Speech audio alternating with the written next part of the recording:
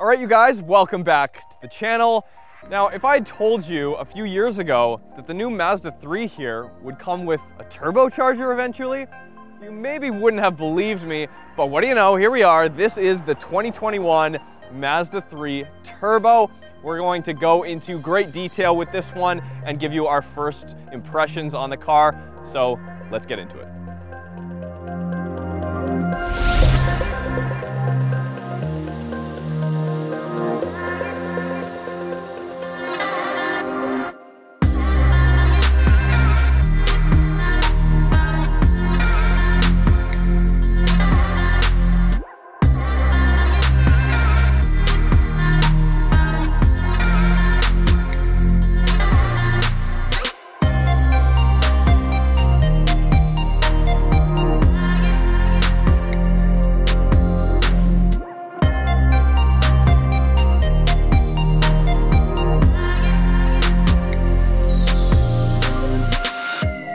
Okay, so the Mazda 3 has always been kind of a value proposition in its segment, especially when compared to some of the European manufacturers.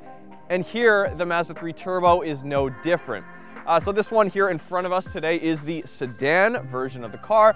It starts at $32,900 Canadian, and the hatchback starts at $33,900 Canadian. And with that, as standard, you get all-wheel drive, and you also get the next generation, the newest iteration of Mazda's 2.5-liter Skyactiv G turbocharged inline 4. And in this form right here, it makes 250 horsepower and 320 pound-feet of torque. No matter what way you spin it, 320 pound-feet of torque is gonna make for a quick car. So let's get on inside and go for a drive.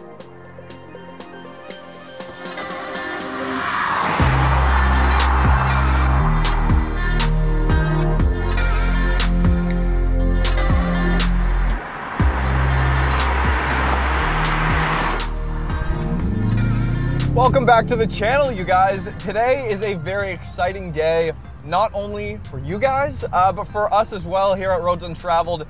So 2021 Mazda 3 now has a turbocharger. Very exciting, very exciting. Quick specs off the bat, 250 horsepower and 320 pound-feet of torque when you're putting 93 or higher octane in it. And then I believe about 300 pound or 310 pound-feet of torque if you put a little lower octane fuel in it. But here in the Mazda 3, for the past couple of years, this new generation, the general public at large and the Mazda fan community at large has been waiting patiently for a turbocharged model of this new generation Mazda 3.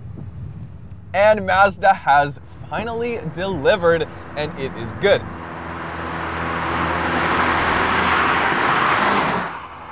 So there's a lot of things going on here. And to start with, the exterior, as you guys can see, does not really tell really any of the story here. There's only 2 turbo badges on the vehicle, which I love. Very Japanese, very subtle, very humble. There's 1 turbo badge on the engine itself, and then 1 on the back of the car. But other than that, in this sedan version, there's no wing like you can get on the hatchback.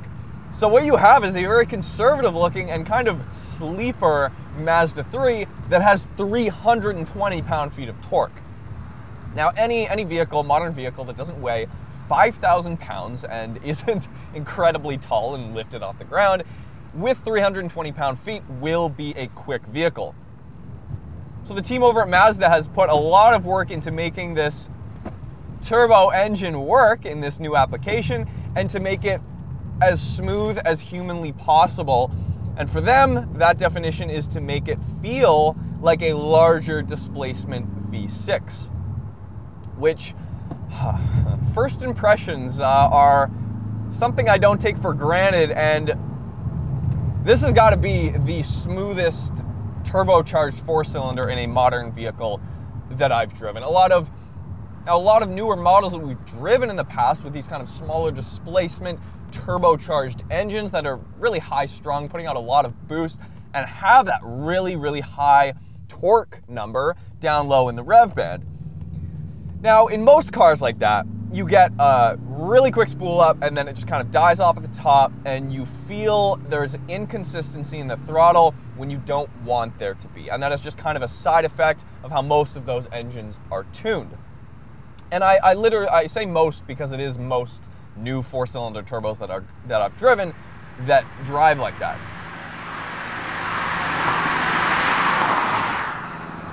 Now, I've said this before, I've pretty much given up on talking about manual transmissions in new car reviews.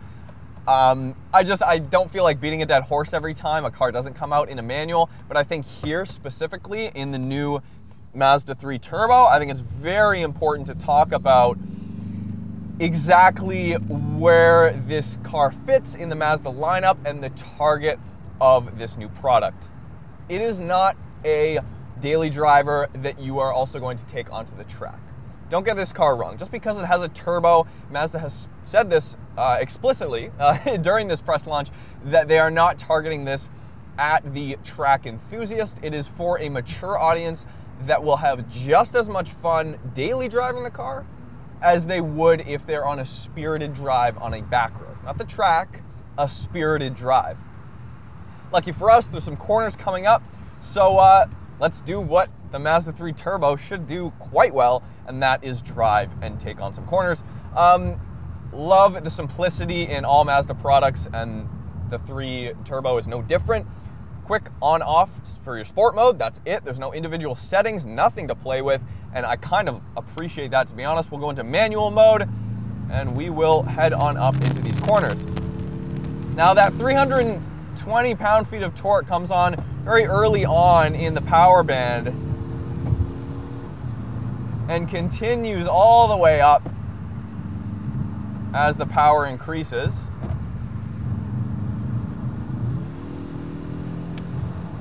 It does die off at the top a little bit. If you look at the dyno graph, you can see that 250 horsepower does peak relatively late in the power band, but it's the torque that really speaks with this engine, and it is what you feel through the steering, it's what you feel in the seat, and it's what really makes this car shine. It makes it an incredibly smooth driving experience, and it absolutely does feel like a bigger displacement engine. I mean, even in terms of sound, it does have a certain kind of growl to it.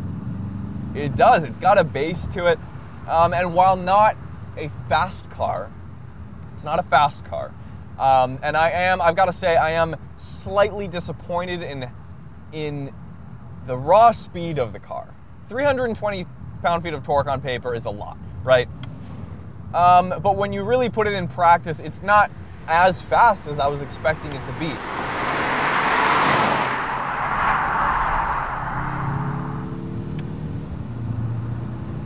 But I think a lot of that is on purpose. It's not meant to have that torque spike, and I think that's what makes a lot of those other cars feel violent, and you know, you really gotta, boom, you gotta pay attention because the turbo's spooling up.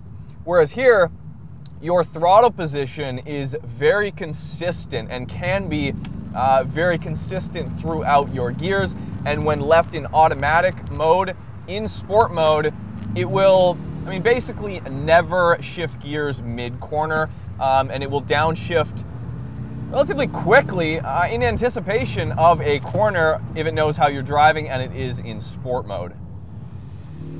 So of course, this has Mazda's G vectoring control on board, so what that does is basically just make the car handle as best as it can and as smooth as it possibly can. So what it does in real time is basically constantly measures the vertical load on each tire and the G-forces and sends torque to each wheel depending on how much grip it has. And the programming basically for that G vectoring control is slightly different in sport mode, and it will send power a little bit more aggressively to the rear axle when you're powering out of a corner.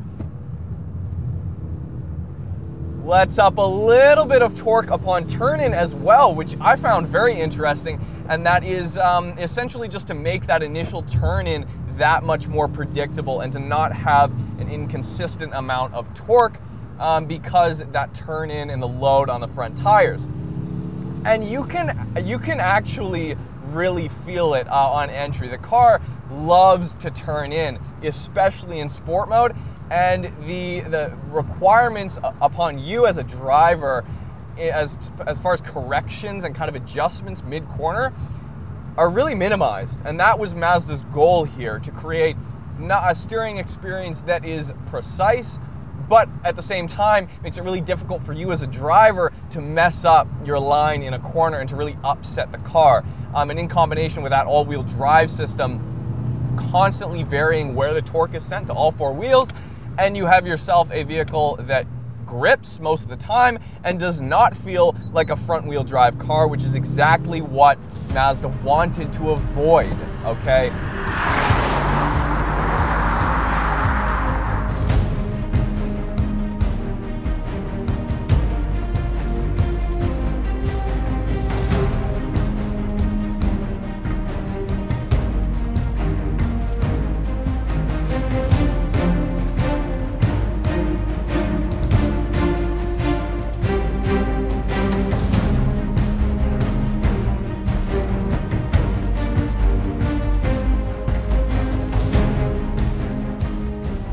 Okay, so here it is in the flesh, the latest iteration of Mazda's Skyactiv G 2.5 liter turbocharged engine. Now there are a few key things that Mazda's done here that they want to make you guys, the consumer, aware of in how they've made this basically a more efficient turbocharged engine, and how they've made it kind of feel more like a larger displacement V6 and not a downsized turbocharged engine that kind of dies off at the top end. So there's a few things that they've done to make this happen. It has an integrated water-to-air intercooler within the intake manifold. So this is basically a thing on packaging. They effectively shorten the distance between the intake, where the engine pulls in the air, and the intake valves themselves by integrating that intercooler into the intake manifold and creating a scenario where the turbo likes to spool up very quickly. Another thing that they've done is put ejector valves, is what they call them, into the exhaust manifold, so that below 1600 RPM, they're closed so that the velocity of the exhaust gases are going quicker, so that, again, the turbo's like really ready to spool up all the time. Few people will notice that this does run pretty high compression for a turbo engine. It's at 10.5 to 1 compression, and peak boost is around 17.5 PSI. And they do this basically to avoid running down that modified tuner road of adding more fuel and lowering compression to prevent knock. So effectively, they've made a turbo engine that basically feels like a V6, but has that really broad torque band. So really cool stuff here. Let's get back on the road and finish up the drive.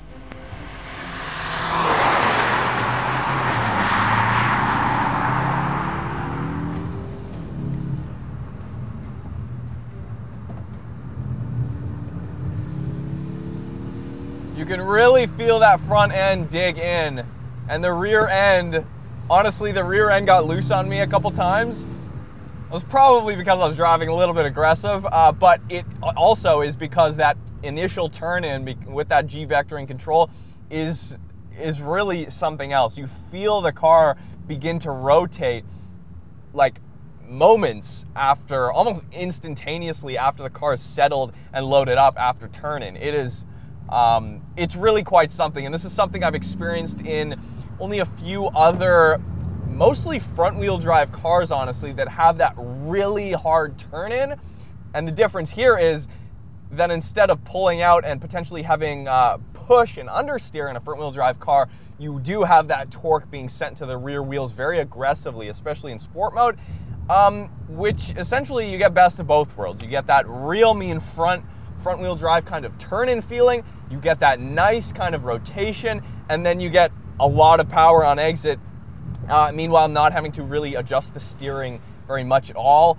Now, there is quite a bit of body roll here. This is not an AMG product, it's not an M product, and honestly for that I'm thankful, because some of those AMG products just are too rough and too obnoxious, in my opinion, for a daily driver kind of car, and that's exactly what the Mazda 3 is.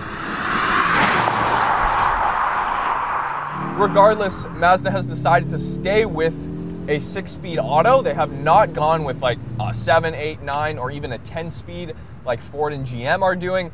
And that is simply because Mazda wants to limit the amount of times you're changing gears so that that power band and that turbo response and that torque delivery that they've worked so hard on can actually be put to good use. And there's just less upsetting the car mid-corner and accelerating and braking, and less upsetting of the actual balance of the chassis when you're not shifting gears as much. And you still get that really good fuel economy in 6th gear, as it is geared quite tall.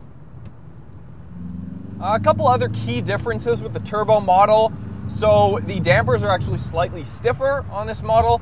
Now compared to the standard Mazda 3, I can't really notice a difference. I'm sure if I drove them back to back, so it might be a bit stiffer. The front springs have also been stiffened up about 15%, and that basically has just evened out and compensated for the extra weight, the added weight of the turbo engine. So there you go. It's all in what I just said there right now, that this is effectively rides very similar, if not pretty much the same in terms of comfort as that original Mazda 3. Oh, it's nice. It's really good. It's really good to drive, you guys.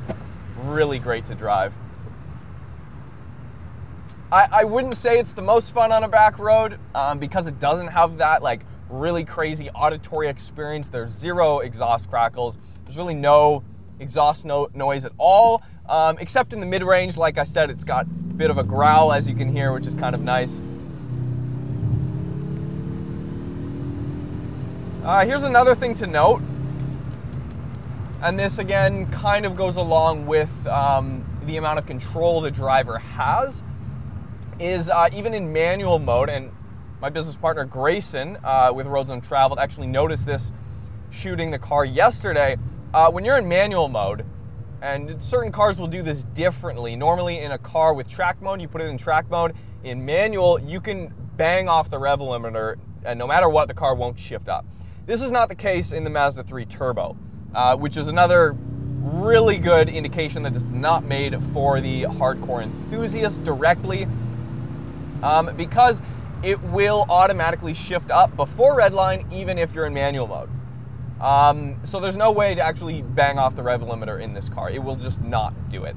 Redline's just past 6,000 RPM, and it will, I'll demonstrate here so you guys can see, but it basically will shift kind of 57, 5800 RPM, which is a minor gripe, but I'm just saying this is the difference, you guys, between a vehicle with a dedicated track mode where all the systems actually go off and you have full control over everything, or this where, like in first gear, waiting. No, see, it's in manual, it's already changed.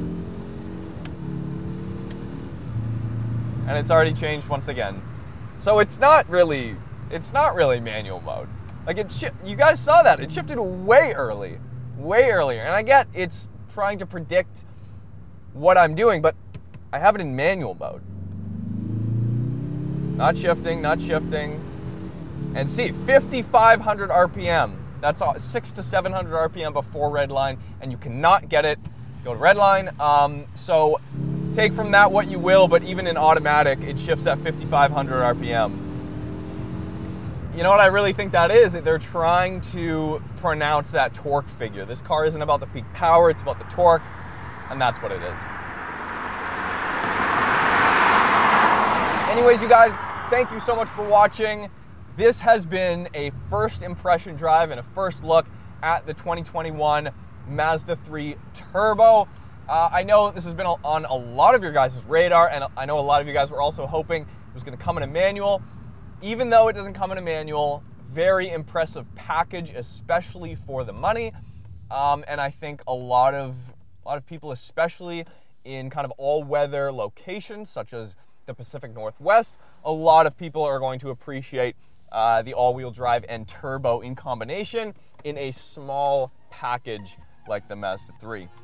Unfortunately, we're not driving the hatchback. The hatchback, oh God, looks so much better than the sedan. Also, you can get a wing and the little front valance up there with the turbo model, but the hatch just looks way better. I'd personally take the hatch, but Subscribe if you haven't already. Hit us up on Instagram at Roads Untraveled. See you guys next time.